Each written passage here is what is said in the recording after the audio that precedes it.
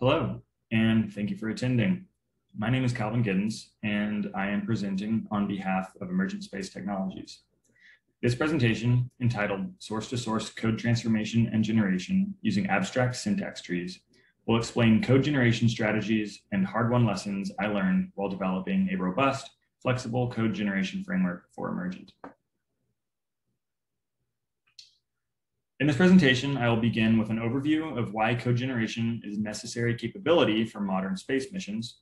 I will then provide an explanation of the current state of the art at NASA, and then dive into how I have improved upon the state of the art with Fractal, a code generation framework, and the capabilities we have achieved as a company with Yeti, our domain-specific application of Fractal to the mission software space. Let's start with an introduction. My background is in ASIC bring-up for high performance and low power augmented reality and virtual reality applications with a focus on signal and image processing. I was extremely fortunate to spend a number of years working with a very talented team in Israel that was responsible, among other things, for designing depth sensors and associated driver hardware for Magic Leap, Apple, and Microsoft Connect. They showed me how metaprogramming is critical for rapid hardware iteration and FPGA-based development of ASIC firmware. I also spent time building up generative signal processing pipelines that were parameterized as directed graphs. Upon rejoining the space sector, I set out applying these techniques to the task of reducing development and integration time for flight software, and I was excited to discover that they are equally effective for modeling, simulation, ground, and test software as well. So let's dive in. Traditionally, buses have proved to be the largest integration task for typical small-sat missions. However, as commercial off-the-shelf small-sats have proliferated, the industry is moving towards software posing a larger integration task than the bus itself for typical small-sat missions. The numerous heterogeneous components of a typical mission result in many different representations of telemetry and command data, with each representation requiring a management system and associated translation layers. Maintaining these by hand is time-consuming and prone to human error.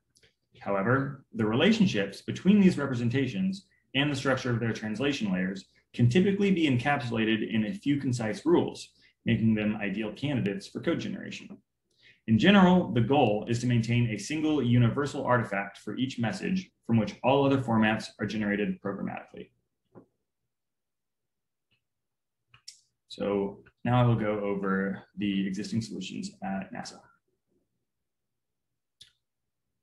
So NASA uses a tool called CFS Command and Data Dictionary for telemetry management. CCDD was designed from an operations perspective, and as such is not focused on easy integration into a modern development workflow. It is dependency heavy and uses a SQL database for storing message definitions, which can be local or on a centralized server.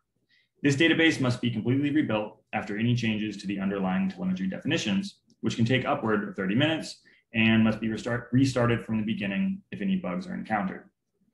The database is not manageable by modern version control systems and locks developers into a very specific and rigid workflow that cannot be easily deviated from.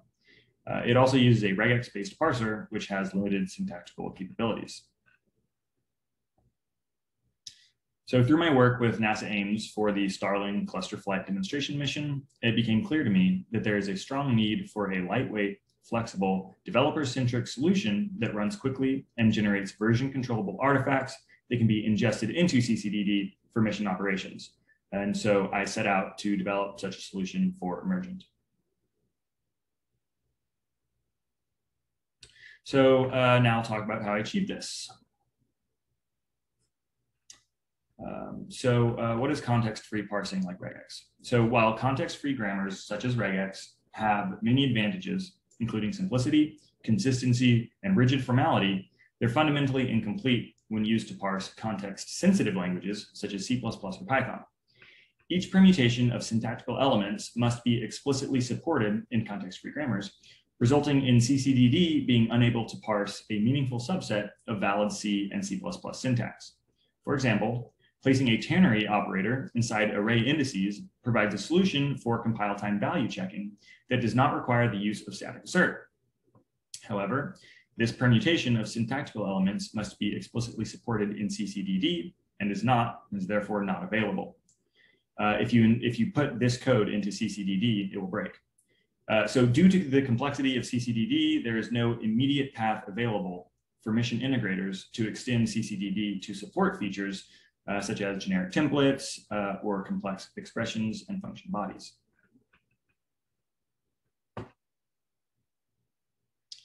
So context-sensitive parsers are much more powerful and allow for structural and semantic analysis of code.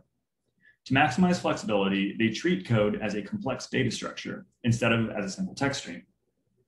These structures are recursively self-consistent, allowing for easy traversal and an inherent ability to represent arbitrary permutations of syntactical elements. This is the strategy employed by most modern compilers. However, to achieve this flexibility, they require the use of many components operating in tandem, including a preprocessor, lexer, parser, and semantic analyzer, and they lack the rigid formalism of context-free grammars. What that means is bad designs can blow up in size as complexity increases. So the selection of abstract syntax trees as the primary data structure for representing source code has been the subject of much research dating back to the advent of computer science and the Apollo programs, and as such will not be covered in this presentation. Abstract syntax trees are a superset of parse trees and represent syntactical elements as nodes in a tree-like data structure. In this example, there's a class declaration, variable declaration with an initializer, and a typedef declaration, and they're all inside a namespace declaration. An overly simplified AST is shown on the right, with the translation unit or file scope serving as the top node in the tree. Enclosed in the namespace declaration are the class, variable, and typedef declarations, with the child branches of each node consisting of their associated syntactical elements, including field and method declarations, initializers, and comments. So now I will introduce Fractal. Fractal, or Framework for Reuse of Code Transformation Logic, was designed to enable easy reuse of transformation logic between missions with different code generation pipelines. To explain how I iterated to a design that successfully implements this capability, I will first go over version 1.0 and the lessons learned from it. Version 1.0 used a 4-stage pipeline with the code generation flow directed by a simple custom scripting language. Each stage was responsible for a portion of the code generation process, such as parsing code or transforming code. Put together, the 4 stages created a complete pipeline. It had a number of design choices that became sticking points down the road, such as JSON syntax trees that lacked recursive self-consistency and had to be written by hand, as well as tight coupling between the 4 stages of the pipeline. Contextual information was passed between the stages alongside the syntax trees through direct function calls. This also became a sticking point. So I learned a number of valuable lessons the hard way from version 1.0. Having each stage dependent on the other stages for key capabilities, such as parsing text or transforming syntax trees, led to an extremely tight coupling and meant that new features, such as new elements in the syntax tree, had to be supported across all stages of the pipeline. And the reason for this is because they typically resulted in changes to the function-based interfaces between all the stages. This led to a 4x scaling of feature development effort for 4 stages. Furthermore, while handwriting a bespoke non-recursive syntax tree specification led to very condensed syntax trees, the problem with this was that adding new syntactical elements quickly became an inconsistent nightmare. And lastly, the custom scripting language turned out to be far more effort than writing a simple Python API. So with those lessons in mind, I developed a number of crucial design constraints for version 2.0 that resulted in an entirely new architecture. The polynomial scaling of complexity quickly became intractable and was the primary reason for the redesign. So a reduction in interstage coupling was the primary design objective for version 2.0. With that in mind, structural formalism was imposed wherever possible. all contextual information was embedded directly into the syntax trees by tagging nodes with attributes. For example, specifying byte alignment of data primitives is achieved by tagging their syntactical elements in the tree with an alignment attribute, instead of configuring an entire stage or pipeline to generate specific alignments. Unrecognized syntactical elements or attributes are passed over silently in order to minimize interstage incompatibilities. Interstage interfaces are no longer function-based and consist of raw data exchange only. Input-output is rigidly constrained to fully recursable YAML syntax trees only. Stages must be fully self-contained and be capable of running in isolation. The syntax tree specification itself underwent a wholesale redesign and is now based off of an industry standard format. Lastly, the custom scripting language was replaced with an object-oriented Python API. So the name Fractal is a nod to the fact that the structure of both the framework and the data upon which it operates are both recursable. Both are treated as directed graphs with code generation pipelines separated into small atomic logical chunks known as process nodes. Each node performs its task and passes the resultant syntax tree to the next process node in the process graph in the style of TensorFlow networks. In this example pipeline, there are 5 stages, each with its own task, such as extracting subsections of code, performing data sanitization such as type checking, transforming the graphs, and generating code. Now, the pipeline splits. You can see there are 6 stages. The pipeline splits after the first transformation node, resulting in 2 pipelines that share common logic that only has to run once. Similarly to the process graph, all data operations are treated as graph transforms applied to a syntax tree, such as branch and leaf pruning. To maximize logic reuse, process nodes can be combined into multi-stage subgraphs that are packageable and transferable between different pipelines. So in this example, those first 3 stages in the graph can be packaged up and passed between pipelines. As a result of this design, code transformation logic actually became simpler and more condensed as new features were added to Fractal, instead of becoming more bloated and complex.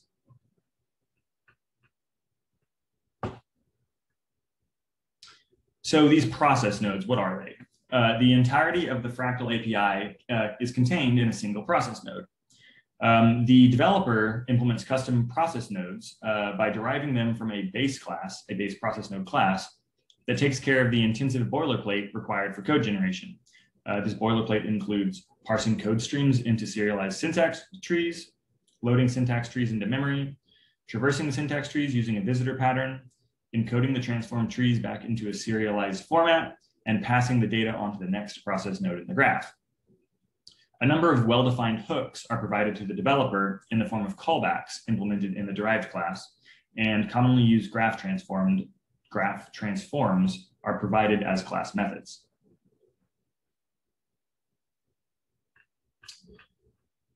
So the import layer of a process node is responsible for parsing a text stream of C or C++ code into a syntax tree. And we provide hooks to implement other languages as well, but right now we have it working for C and C++ code. To accomplish this for C and C++, I implemented a custom tooling frontend for the Clang 11 compiler that stops short of generating LLVM and instead renders the in-memory syntax tree into a YAML format. This was by far the most challenging and time-consuming aspect of the development effort because even Clang's best-in-class syntax tree format is chock full of idiosyncrasies that had to be individually accounted for and made self-consistent in the interest of generating an easily transformable YAML syntax tree.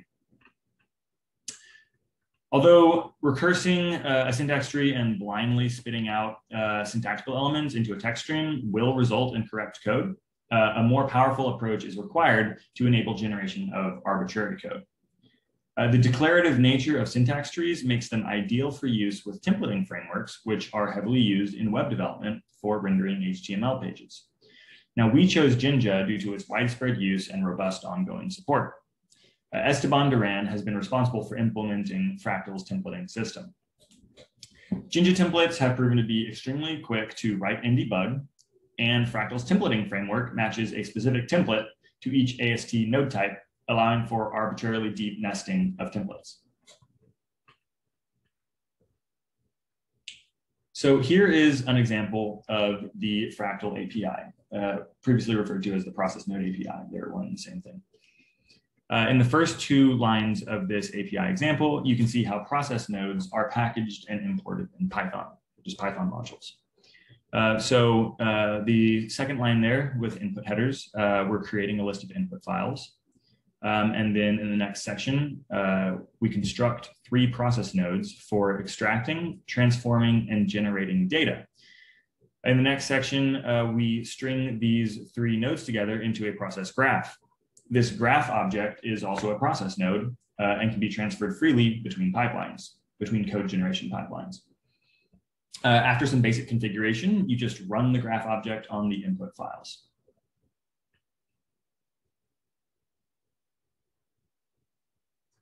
So now I will introduce Yeti, which stands for Yeti's Unextensible Telemetry Interface. Yeti is our application of the Fractal framework to interface generation for flight, ground, and development software. So the Yeti pipeline begins by ingesting ICD header files from which it extracts and sanitizes type declarations and catalogs preprocessor macros. Yeti traverses over these data types and generates unique hash-based message identifiers before passing the messages to the templating engine, where it generates a number of things. C structs with C++ wrapper classes that contain getters, setters, deep copy and zero copy message transfer functions, protobuf definitions with corresponding load and unload functions, service message class wrappers with associated serializer and deserializer capabilities, middleware adapter layers with statically allocated message buffers and translation layers, and lastly, Python bindings for all message types that are compiled into a loadable Python module.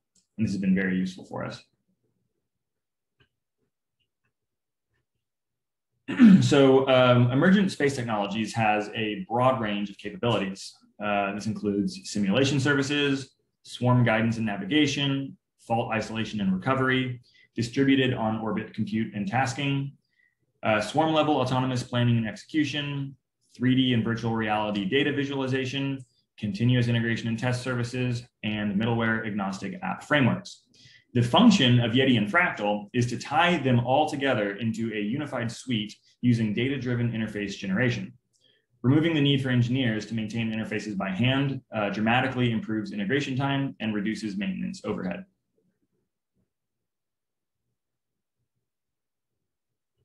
As previously mentioned, Fractal and Yeti see widespread use at Emergent, as well as for external clients, which include NASA Ames and Air Force Research Laboratory.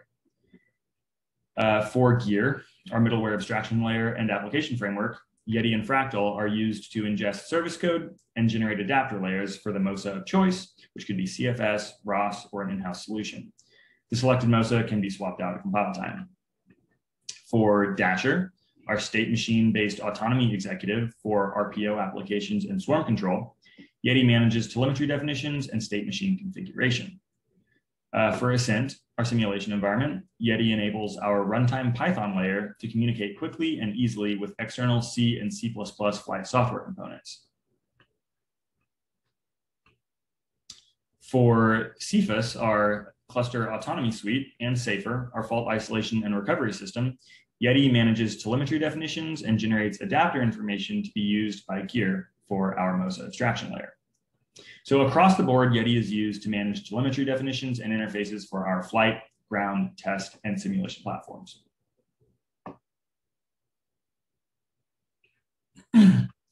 So here's a quick demo. In this demo, I feed the header shown on the left into Yeti. As you can see, it has all the trappings of a good message definition, including C linkage, include guards, name spacing, and a type def. Note that it also includes the standard int system header. On the right is an example of a command line based workflow for Yeti, although Fractal supports shell scripting and has bindings into CMake as well. So it can be part of your build system. You may notice that Fractal traverses system headers and pulls in Yeti here, traverses system headers, and pulls in 11 standard library headers. This capability allows the developer to expose the full C standard library as syntax trees if desired. Also note that Yeti and Fractal are being run in a Docker container. The Fractal SDK is available for evaluation purposes with zero setup requirements beyond installing Docker and launching the SDK. However, it can also be installed natively just with a single pip install command. So here are some example output artifacts. On the left is a YAML syntax tree that corresponds to the input header. Once input headers have been ingested into Yeti, developers can use the YAML syntax trees as shown on the left as their canonical message definitions if desired. On the right are a few snippets of generated code, including a telemetry packet with a header and the getter for a generated C++ wrapper class. That's down here in the bottom. So Fractal is not limited to generating C++ code. Its flexible templating system allows it to generate anything the developer desires. Here, we generate LaTeX interface control documents for documentation purposes and use by the systems engineering team.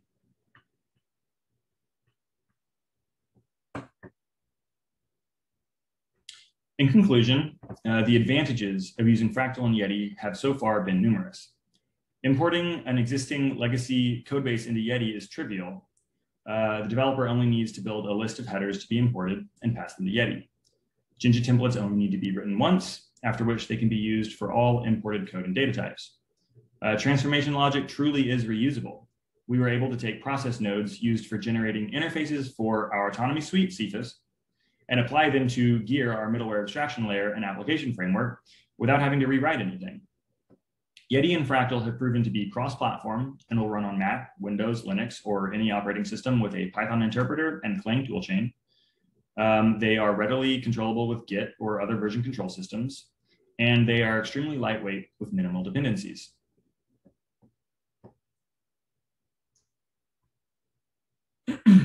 So looking forward, Yeti and Fractal show many promising future capabilities. Since Fractal can understand all valid C and C++ syntax, future implementations of the framework could import legacy codebases and generate modern interfaces into archaic or inconsistent systems and architectures.